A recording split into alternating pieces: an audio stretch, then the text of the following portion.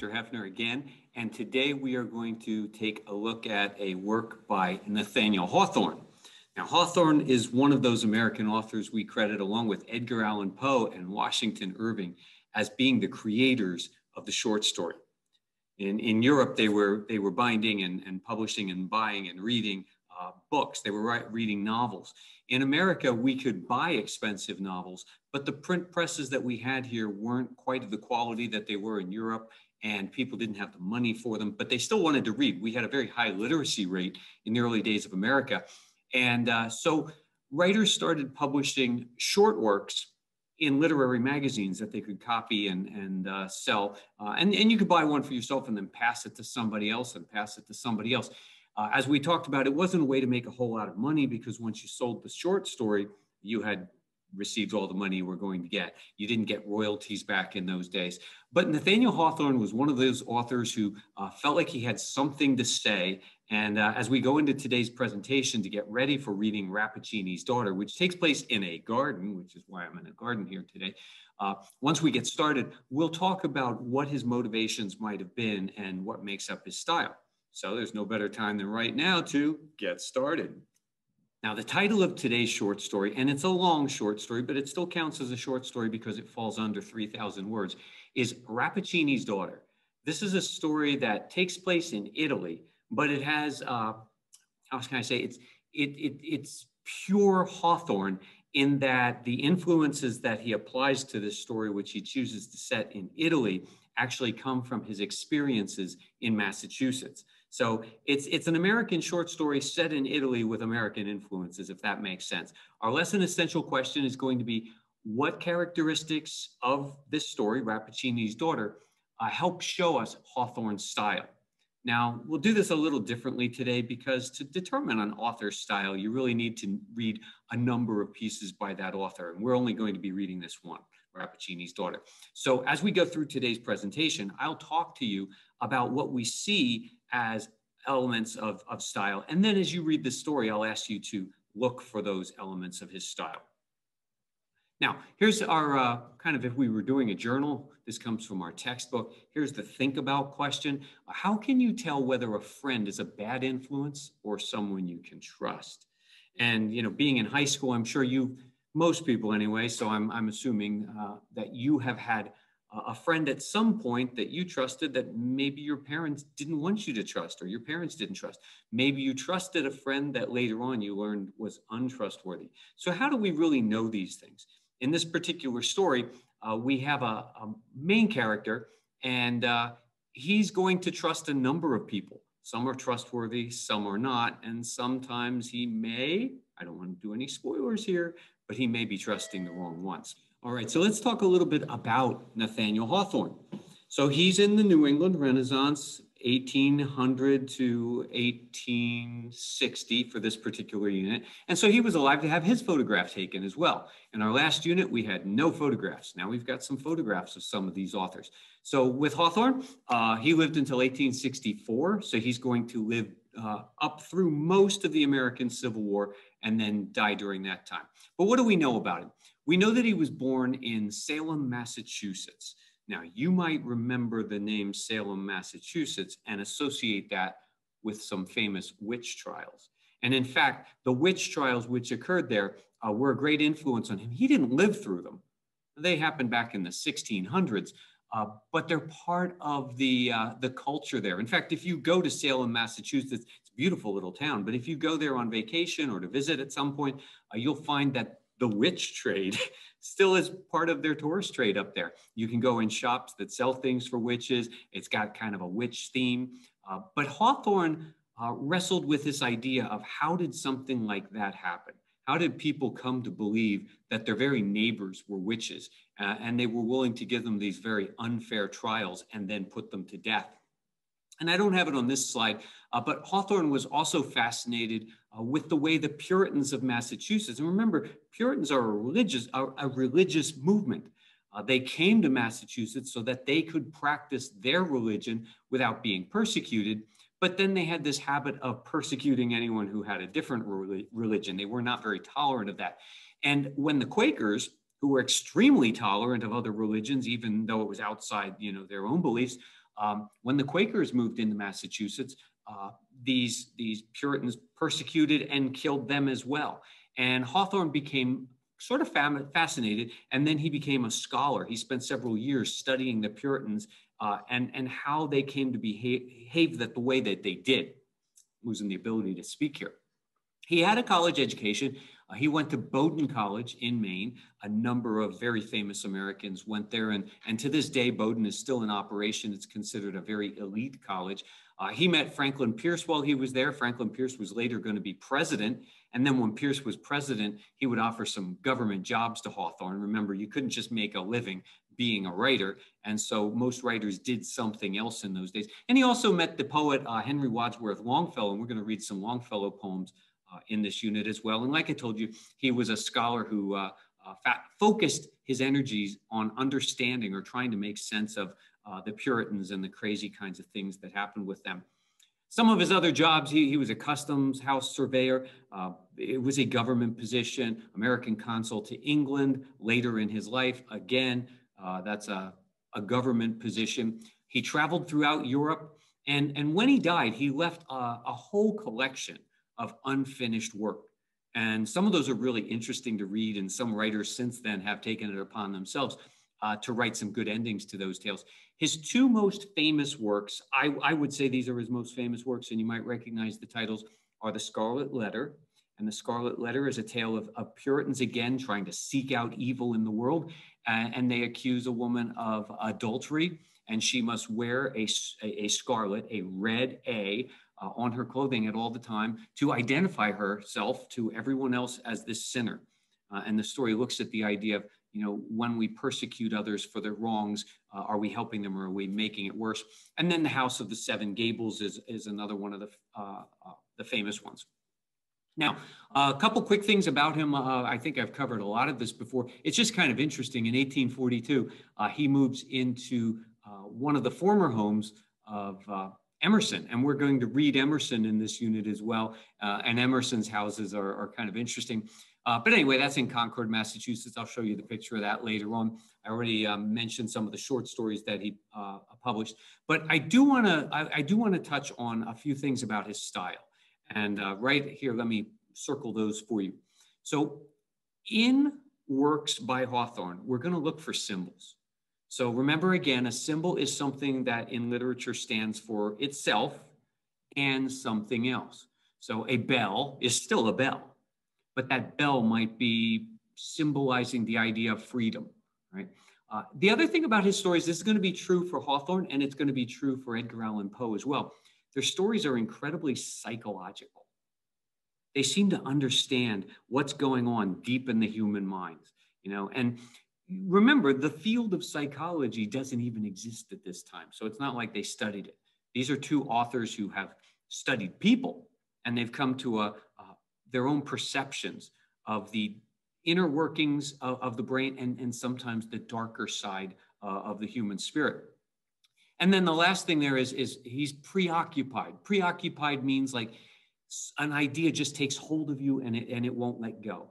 And throughout his life, Hawthorne is preoccupied with those Puritans. Again, they came from Europe because they wanted to practice their own religion. Then they became intolerant of anybody with a different religion. People were accused of being witches. They were tested. They were tried. They were executed. By the way, in America, no witches were ever burned at the stake.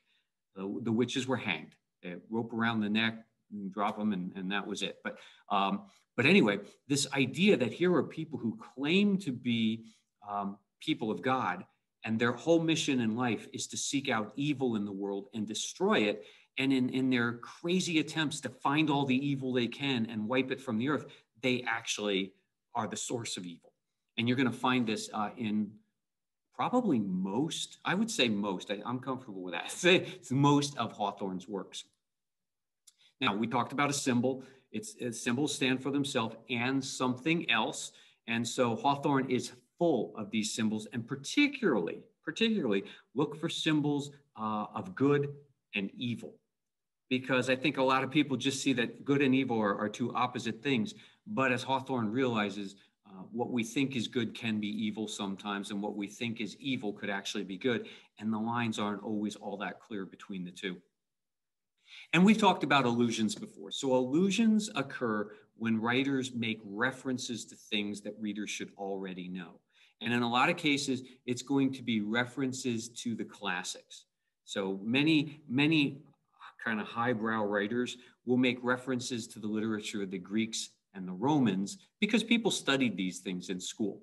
And anyone who went to a university learned to read and write either Latin or sometimes Greek. And it wasn't modern Greek, it was Hellenic Greek. It was the language of Homer. And so because this was a part of their culture, they sort of assumed, as a lot of people do, when we know something, we assume other people know it too, and that may not always be the case.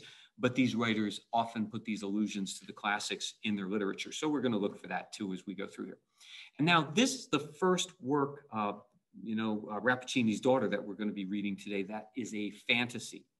So if you go all the way back to 9th grade, you probably did a folklore unit. And in that folklore unit, you may have read some fairy tales. Fairy tales are fantasies. They include exaggerations, unrealistic elements. Sometimes they include things like magic or magical spirits or something like that. You're going to look for those kinds of things in this story, because on the surface, it seems like a very realistic story, but we're going to have these elements of something almost magical going on in the story. So keep your eyes open for those. You have to remember that old term, suspension of disbelief. You may have to suspend your disbelief in order to enjoy this story. Now, as you read the story, these are the things I want you to look for. Look for those elements of style. Look for the symbols. Look for the allusions. Look for this idea of good and evil aren't always easily distinguished. Look for the idea of those preoccupied with rooting out evil in the world and sometimes going too far to take care of it and eradicate it. Look for elements of fantasy. Much of the story seems like science. And yet at some points, you're going to say, well, that sounds more like magic than science. So look for those as well. All right. Now, if you're watching this video and you're going to be working remotely, this is the point where you want to stop the video and go read the story and then come back to the video and we'll go over the checking for understanding questions. All right. There's no way I can make you do that. And if you want to read the checking for understanding questions and get all the free answers first, go right ahead. But I can't promise there won't be spoilers. All right, so let's take a look at these. All right, so the first ones that we have are some fill-ins here. And we have some words like romantic, fantasy, symbol, allusion, and short story. So number 1 says, writers of the blank period believed in the value of private subjective experiences, including human emotions and the creative imagination. And this was a period of time called the Romantic period. It was just the idea in this Romantic period that there's more to the world than just the physical, that there might be some spiritual stuff, that there are some energies in the world that connect ideas. Think of Star Wars, right? If you've ever seen any Star Wars movies, there's always the science in Star Wars, with the weapons and the spaceships. But then there's also this almost like mystical religious belief in this thing called the Force. So ideas like that come out of this Romantic period. What includes literary works that feature highly unrealistic elements? And I told you, Rappaccini's Daughter is one of these. Right? That would be a fantasy, right? Pretty simple. And then many literary art works include these, or rhetorical elements that make a reference to a person, event, object, or something from history. And symbol might work there. You could put, but because of the idea that it says or a work from history or literature, the better answer for that would be allusions. Again, references to things in the story that your reader should already understand. If your reader doesn't understand it, the allusion doesn't work. And then some multiple choices. In the story, Giovanni is our main character, our protagonist. What does Giovanni's landlady say Rappaccini does with his plants? I mentioned I'm standing in a garden for a reason today. And the landlady says that he makes medicines out of them. Now, this idea of medicine in a fantasy is kind of an interesting thing. Again, if you can remember all the way back to 9th grade when you read Romeo and Juliet with your teacher, you remember Friar Lawrence, the one who kind of messed up everything for Romeo and Juliet. He was into plants and herbs and making distilled liquors from them. And at one point in the play, he does a soliloquy about how In this plant, there are certain medicines, but there's also poisons. They live together in the same plant. And there's often this idea, again, good and evil not being clear, medicines and poisons. Most medicines could be poisons if they're taken improperly. And think of things like botulism toxin, one of the most deadly toxins we know of, but it's used as a medicine in many ways today to treat people. Botox, if you've ever heard of that, that is botulism toxin that's literally injected into people to deaden some nerves to get rid of wrinkles. What does Beatrice? Now, Beatrice is the love interest of Giovanni in the story. What does Beatrice call the magnificent purple flower that is growing in the garden? Heart's desire, sister, devilweed, or queen. Somehow I think devilweed would be interesting, but she calls it sister. And the first time you hear that, it's a little weird. If you see a young girl going over to a plant, she says, "How are you today, sister?" Sounding like a fantasy yet? I think it's a fantasy. All right, what causes Baglioni? I say Baglioni. The Italian pronunciation is not Baglioni, but I don't speak Italian, so we're going to stay with Baglioni. What causes him to worry after he runs into Giovanni on the street? Now, Baglioni is one of the professors at the college, along with Rappaccini. Baglioni doesn't trust Rappaccini, and he warns Giovanni about him. Okay, so what does he fear? Yeah, he fears that Rappaccini has turned Giovanni into the subject of one of his experiments. And again, science. Is science good or is science evil? Well, we like to think of science as trying to do good, but there's always that idea of the experiment that is unethical, the experiment that goes too far. Why does Giovanni speak harshly to Beatrice in their last visit in the garden? Now, this is the resolution of the story, so if you haven't read it, we're about to ruin everything for you. Why does he speak harshly to her? Yeah, he believes he's been poisoned, and he believes that she did it, and that she did it on purpose, that she knew what was going on. In reality, she didn't. Rappaccini was the mastermind behind what was going on, not his poor innocent daughter. Now, there's a line at the end of the story, was this garden then the Eden of the present world? And that illustrates this concept of illusion, right?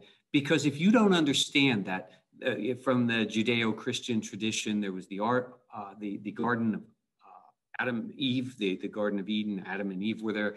They had everything they wanted. The world was perfect. They were just told, don't do this one thing. And evil sneaks in and convinces them to do something different. And they end up ruining, everything for everybody. This is a common theme in mythology. If you go all the way back to the Greek legend of Pandora's box, everything was perfect in the world. And Pandora was given this box and told, never, ever, ever open it. And her curiosity got the best of her. When she opened it, all of the evils that are now in the world escaped and they got out. If it hadn't been for that, if Pandora hadn't opened that box, everything would be fine in the world today. Makes me wonder why anybody wants to go to a jewelry store named Pandora and buy anything, but that's another story. Which character in the story is described as tall, emaciated, sallow, and sickly looking? A face singularly marked with intellect and cultivation, but which could never have expressed much warmth of heart. This is a description of like a scientist with a bad bedside manner. Thin, doesn't eat, hungry, very intelligent, but sometimes intelligent people work from their brain and they're unable to work from their heart. So in this particular case, that is Rappaccini. He's not our protagonist, right? Giovanni is our protagonist, but the story is named for Rappaccini because he's probably the most interesting character in the story. Now, one of the ideas in this story is the idea of love. When do you know it's real? When can you trust it in someone else? And so only one character in this story actually does feel true love, and that would be Beatrice. And in Italian, they say Beatrice. I've heard somebody say that. I say Beatrice. She ends up dying for the one that she loves because the one that she loves didn't trust her and accused her. So she's the only one that can actually feel true love. How does Baglioni contribute to the end of this story? What does he do at the end of this? All right. He gives Giovanni an antidote to the poison. So he believes Giovanni's been poisoned. He makes an antidote, gives it to Giovanni to take, but by the end of the story, Beatrice drinks it instead. And because she was raised with the poison, it's not anything new, she can't live without it. And so taking the antidote, which would have perhaps saved Giovanni, ends up killing Beatrice. And that's the answer to our last question. What is Beatrice's final gift to Giovanni? It's a gift of love. He didn't trust her. He believed she poisoned him. And so she tries to save him by drinking the poison, by drinking the antidote, because she knows that once you've been introduced to the poison, this is getting complicated, but the poison that Rappaccini made, this antidote would actually kill you. And she's the one who dies for the one she loves. All right, so I hope you read Rappaccini's Daughter, and I hope you enjoyed it. At some point, I'm going to show you an old 1970s short film adaptation of the story. They've changed a few things because a few things are difficult to take to film. So you're responsible for the written version. You are responsible for Hawthorne, not for the CBS adaptation, but it's still a good version to see, and I'll be glad to show it to you. The garden that I'm in, by the way, today here, it's a beautiful garden. It is not Italian. It's not Rappaccini's. It was the best garden I could find. But this is actually at the Cloister Museum in New York City.